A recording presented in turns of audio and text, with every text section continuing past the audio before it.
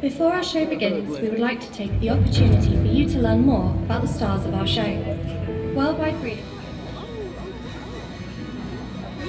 Oh wow, you've got a whole thing.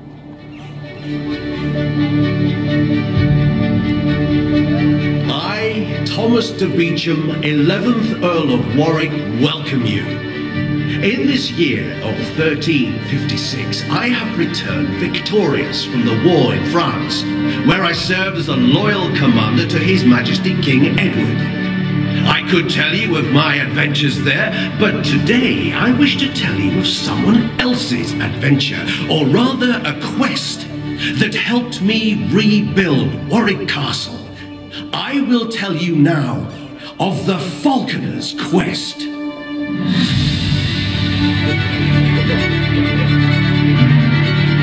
On my return from France, I saw a great need to replenish my collection of falcons, for I had taken many birds to war, and alas, few had returned. My falconers were tasked with rearing and raising as many hawks as possible to make the birds of Warwick the envy of a king. One day, a young lad arrived at the castle. He was called Hobby, and he was the son of a local fisherman. Hobby was presented to me, and he told me that since he was a child, he had watched in awe as my falconers had reared and trained my birds. How he loved to see the birds of Warwick fly majestically over the castle, and how heartbroken he was when so many did not return from war. I will go on a quest to bring to Warwick a collection of birds that will be the envy of a king. I laughed that our wishes were the same. Although he had no training with birds, I was charmed by his passion and asked him, out of pity, what reward he would want for this. Gold? Silver? I wish to stand as your master falconer and see the skies above the castle full of birds of prey. I told him the skills and knowledge of a falconer are great and are passed down through the generations. Too much for the son of a fisherman. I wished him luck, but doubted I would see him again. Hobby thanked me and set forth on his quest.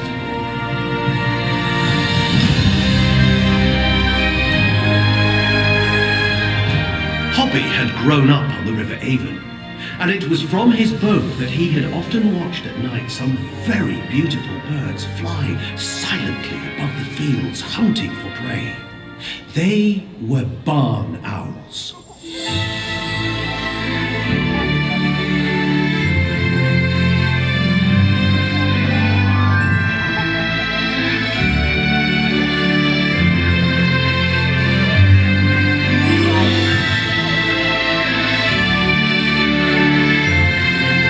Many of my countrymen believe barn owls bring good fortune, and Hobby wanted to bring these birds to the castle, as he believed they would bring him luck on his quest.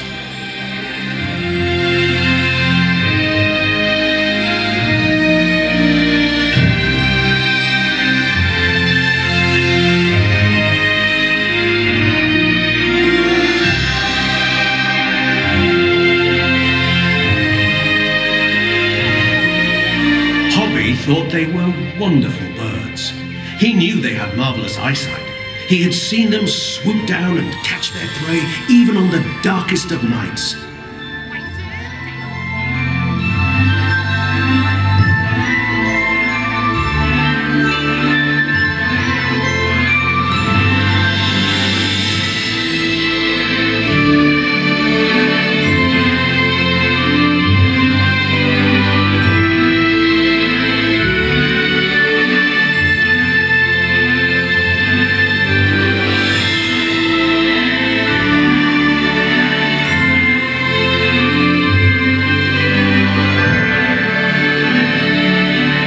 These birds of prey have lived close to man for hundreds of years. With their heart-shaped face, they gather sounds and can hear the slightest movement of their prey as they fly silently.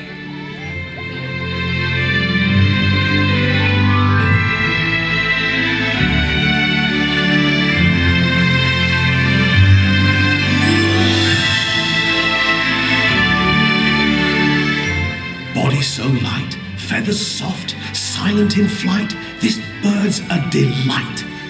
Those small creatures that hide in the long grass should take heed. Beware the silence. Beware the long legs. Beware the talons.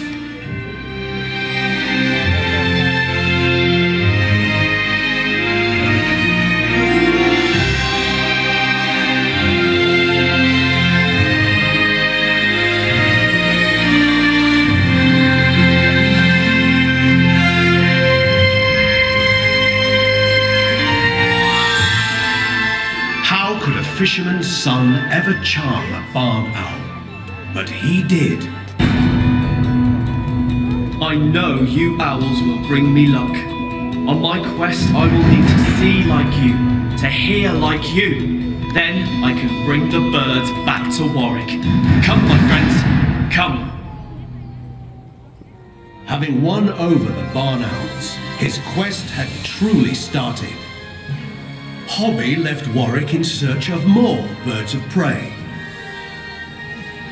Crossing rivers and seas, discovering new lands. He saw a wondrous sight.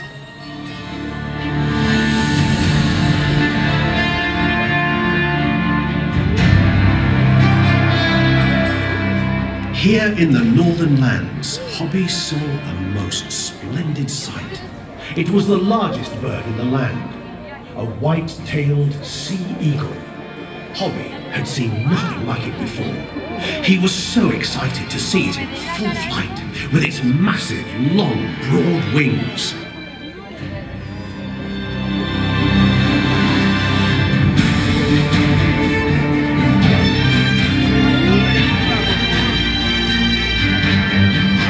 This was to be a test for Hobby. A test of courage to meet such a grand bird.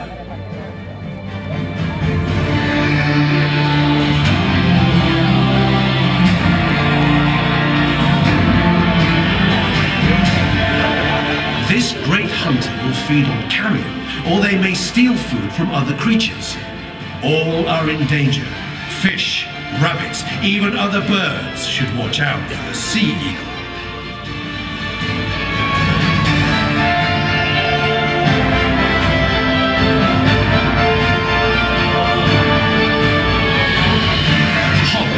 Marveled at the glorious sight of such a powerful bird.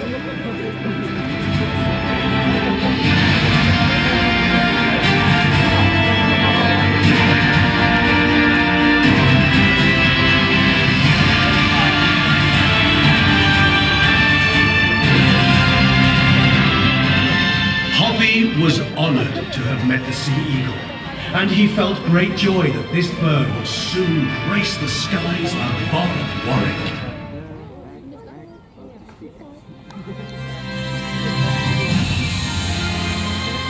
He reached a new land in the north, and was pleased to find that the inhabitants, although strange in dress and manner, were friendly.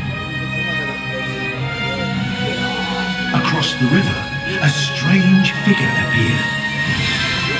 They pointed at Hobby, then pointed to the sky. Then they summoned a bird.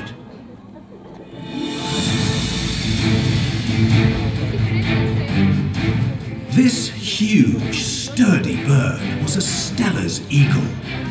Those that cast their eyes on this magnificent bird are transfixed by its presence and power.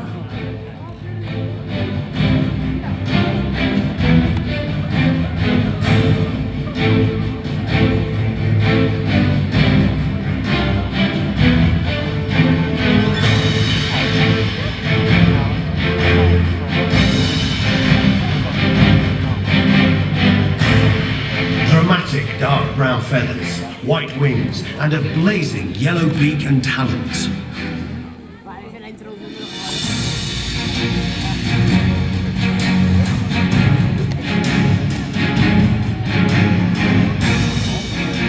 The Stellar's eagle, one of the largest and one of the toughest eagles in the world.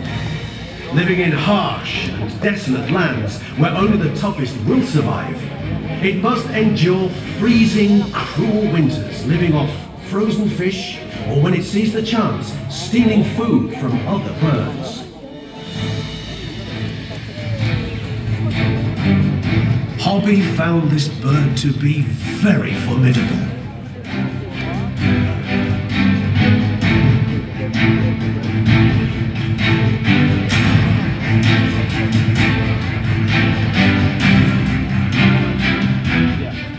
Hobby felt humbled to have met such a magnificent bird. Seeing this mighty eagle made him more determined to fulfill his quest, and for him to become the master falconer at Warwick Castle.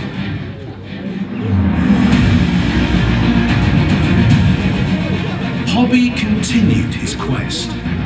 He learned of a group of birds that lived in a far-off land that were known to some as the wolf pack of the skies. Unlike other birds of prey that hunted alone, these birds worked together to stalk, chase, trap, and kill their prey. It was not long before he met these wolves of the sky. They were the Harrisburgs.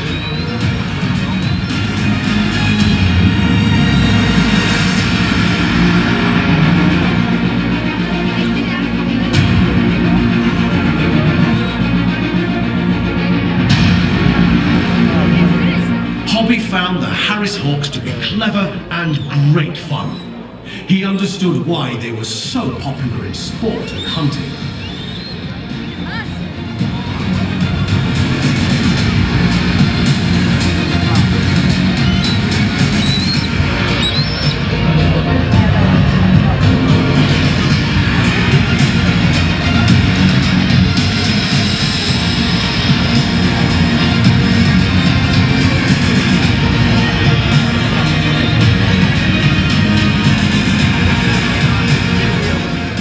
Hobby learned that they lived and hunted as a family with a strict hierarchy, and he saw that the ruler of the family was a female.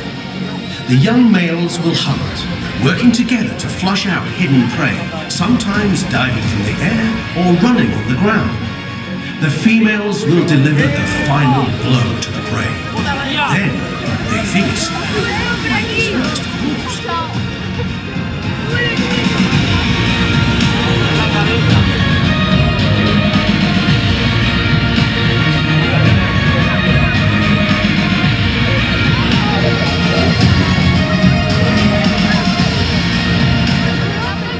Hobby admired their hooked beak that seemed longer than other hunting birds.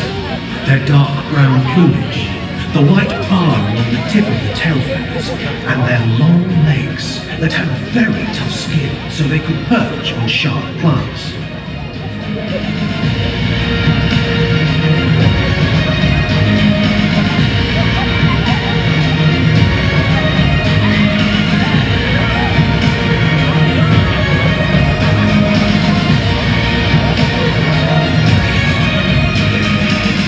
These birds can be protective of their territory and will viciously defend their lands from other hawks. Hobby heard a very strange story, that if there is no room to perch on a tree, they will sit on top of each other up to 4 birds high.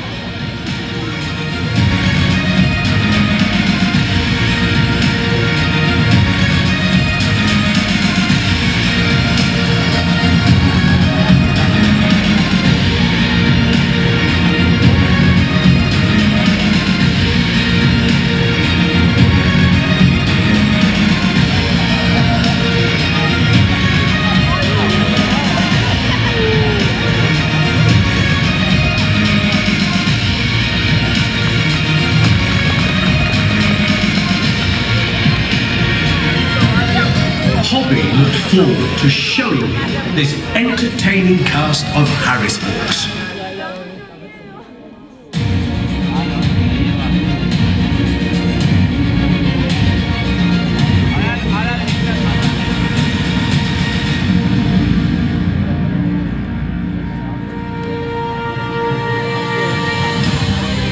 Hobby continued on his adventure. He journeyed south, where he had heard about a strange-looking bird with enormous wings. For many days he searched, until one day he saw an unbelievable sight.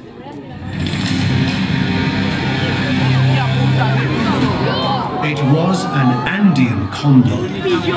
Legend said this was the biggest flying bird in the world.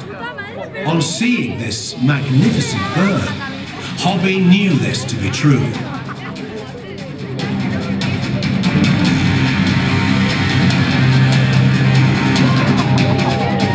Hobby was amazed to learn that the Andean condor had a wingspan of over 10 feet. He saw that it did not flap its wings to fly, but used the air currents to keep it in the air.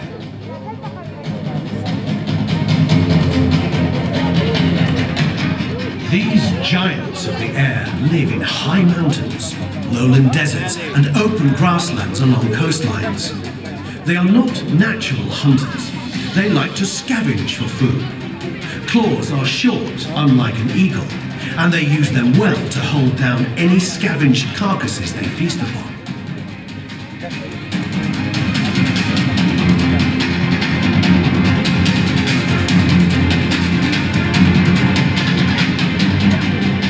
Hobby was ready to bring this large bird home, somehow.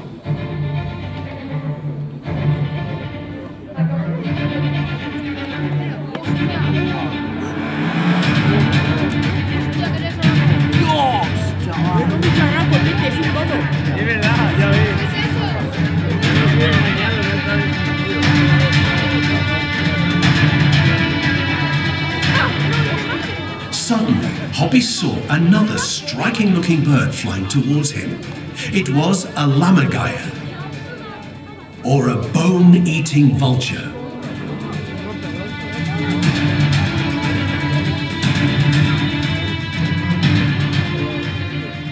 A bird that can soar over the highest and most desolate mountains in Europe, scouring the land for carcasses and, most importantly, bones.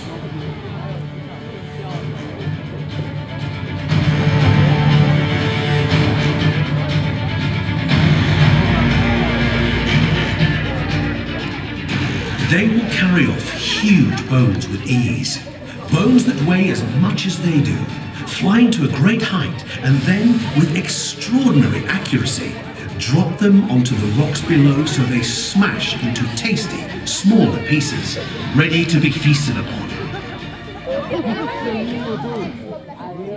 He smiled at the thought of the shocked people of Warwick seeing bones dropping from the sky. On all his adventures, Hobby has found many wonderful and unique birds, but there was one he still wished to find. And as he was about to return to Warwick, his wish came true.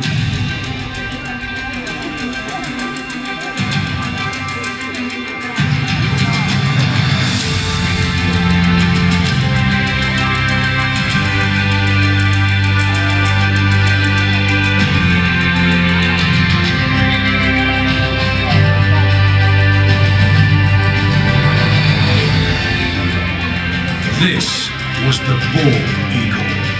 To Hobby, this bird conveyed power and freedom.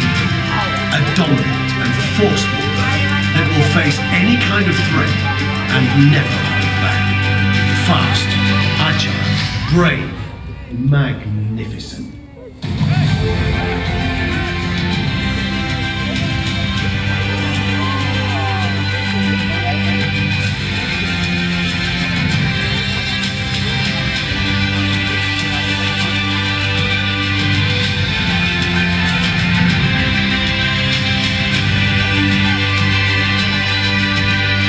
Rarely flap flapping its wings in flight, but soaring, holding them flat. Hobby was transfixed.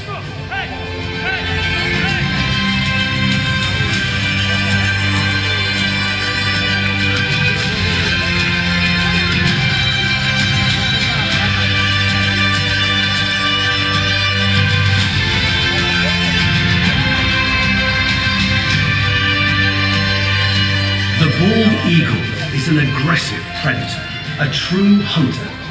It does not care how it gets its food.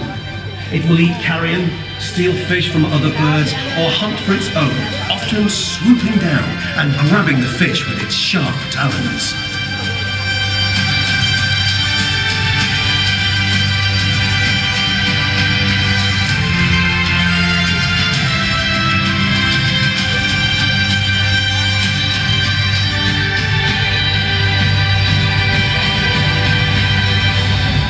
The bald eagle would rule the skies of Warwick.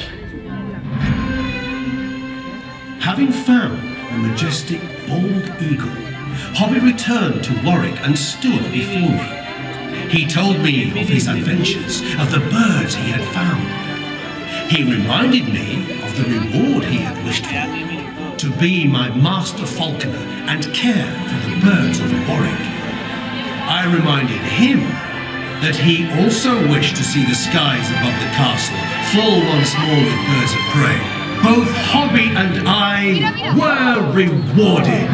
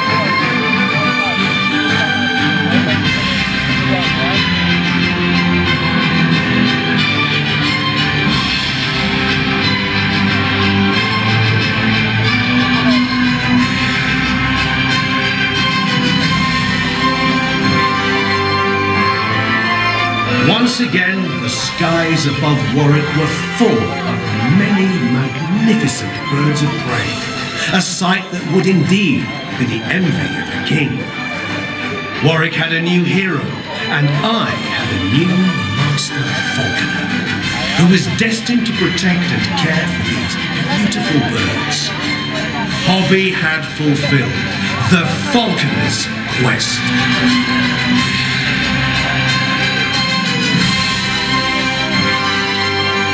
As you look into the sky, let's soar.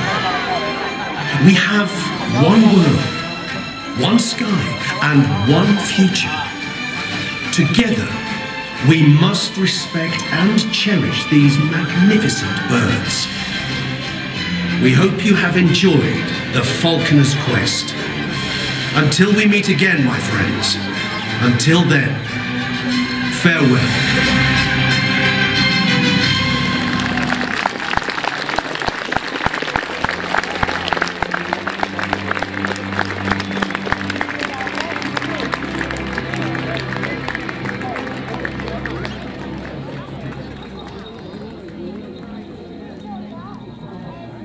Yeah.